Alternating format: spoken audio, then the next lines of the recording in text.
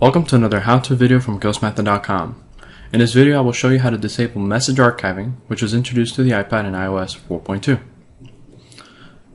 Before you can disable it, let's go over how message archiving works.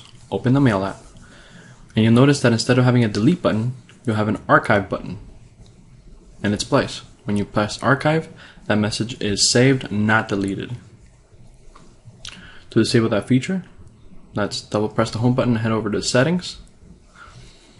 And under settings, mail, contacts, and calendar, and select the mail account which you want to modify. In this case it's Gmail, and you'll notice that there's an archive messages switch.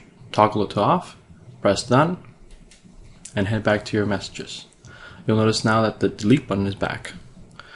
Now when you delete a message, it'll actually be deleted.